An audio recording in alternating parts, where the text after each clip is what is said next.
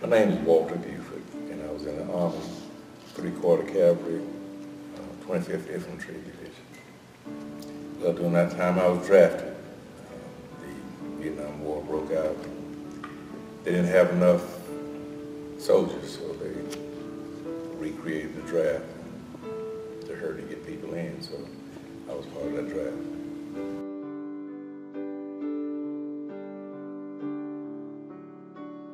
Well, I didn't realize what it was that I had. I guess it was 28, 29 years later before I actually was hospitalized. And it was a great number of people my age that really came to that same point in life. A lot of people died before they realized what it was that they had. So they became alcoholics, drug addicts, and they just, eventually died from that particular type of life.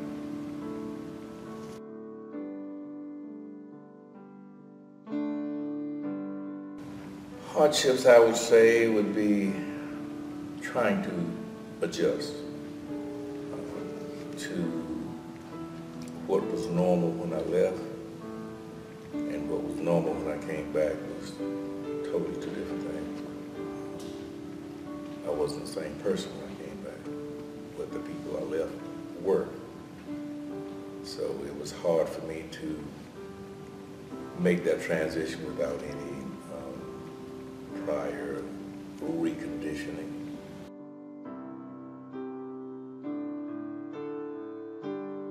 Eventually, they found ways to encourage some Vietnam vets to enter these different programs that they set up at different hospitals.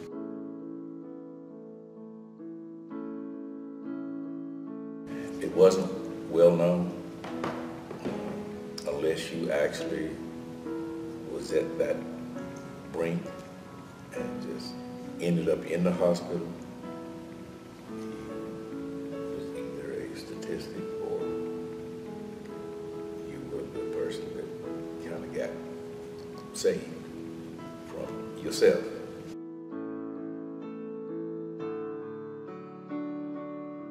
No, I did not have anyone around me to help me with PTSD because my wife did not understand. I did not understand. None of the veterans understood. They just knew that there was a problem and not knowing what to do with it. It was 1981 before it was actually considered a diagnosis of a condition, which they called post-traumatic stress disorder before it was post-traumatic stress syndrome.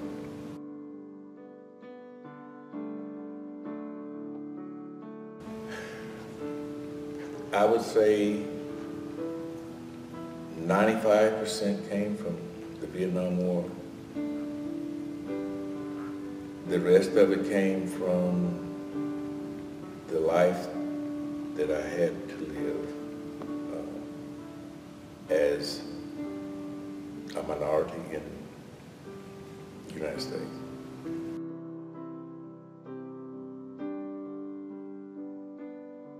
So learning what builds up to, or what makes anger becomes so intense, learning those skills of how to control those helps your life.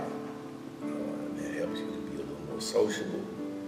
It helps you to mingle and intermingle better with people on a social basis in that structure. It's not perfect, but it gives you some tools to work with.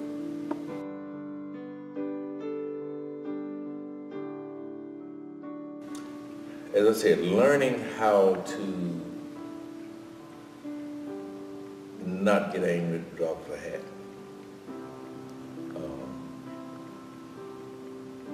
Allow yourself a little time to think through it before you respond. As a combat soldier, a lot of times you don't have that time. It's a split-second reaction, and that's how you have to learn how to survive split-second action, and that becomes your life. So in order to not let that be your initial or your favorite go-to in normal life, you have to practice not immediately, directly, at the drop of a hat, get angry and go into survival mode.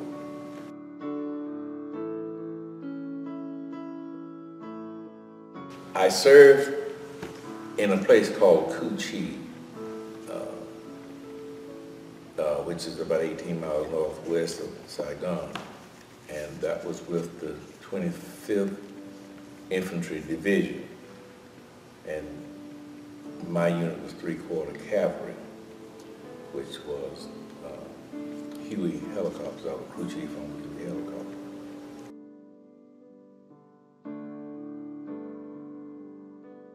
My job in Vietnam was, I was a helicopter crew chief, which was a Huey.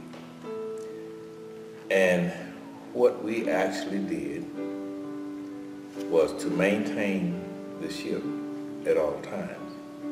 We had to physically do the mechanical work that kept it flight worthy. But some of what we did in the theater, that is, we actually took up what they call the long-range reconnaissance patrol, which was about 5 or 6 men that we would take out into the jungle. We would drop them off, and they did preliminary intelligence. They would find out where the enemy was, find out the location, get all that information, bring it back, and they disseminate it. Then we take a rifle platoon out and put them in the same place where we just extracted we call them alert, long-range reconnaissance patrol. But we would go back and put the rifle platoon, which their job was to seek out the enemy and destroy the enemy. And if it was too many of them, then we'd have to go bring them back and take what they call companies out, which was a lot more soldiers. And we would have to have a lot more helicopters to take a lot more people out. So a lot of times what would happen in that situation, the enemy would, you know, if you've ever heard a helicopter, you know you can hear it from a long ways. And we was always concerned about that, you know. But the other job that the crew chief had, he also was a dual gunner. So you have 2 guns. You have a regular gun on your left side, and as you go up, you are a dual gunner with a machine gun. Sometimes when we go back to take the rifle platoon back, they know that we're coming. So in order to get in, we have to do what they call suppressive fire, which you lay down a blanket of fire with a machine gun. I mean, you just make them keep the head down till we can get in, drop them, and hopefully get back out. Sometimes what we call a hot LZ or landing zone, when you got someone or somebody's there to see you coming and they're shooting at you. One of the things that they shared with us is back during the Indian Wars and stuff like that. Well, the Braves, when they went back to camp, they were, what you might say, neutralized from what they had to do. They were given honor, and they were taught to and let them understand that what they did was not a bad thing. It was for a cause. So as long as you can relate that to, you know, it's for a higher goal or a higher, I can't pull the word I'm looking for now, but it's for a higher goal. And it's for your people that you are fighting for. So it kind of makes it worthwhile what you did and why you did it, rather than not knowing or not being cleansed. Your soul doesn't get cleansed for what you did. The Indians did it, but we as a nation don't do it.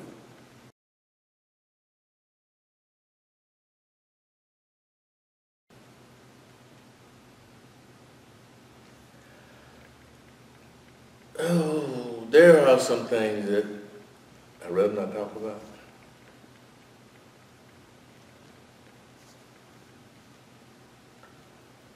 But yes, there are some things that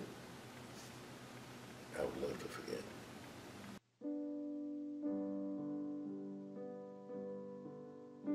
I would recommend that a soldier returning to the U.S. to go to the VA, find out what programs they have that would help them to re-enter society. It is not an easy job. You don't even think about it. I mean, you because you're number one, you think there's nothing wrong. I mean, you come back and you're glad to see your family and da-da-da-da, and life goes on. But it's not that simple.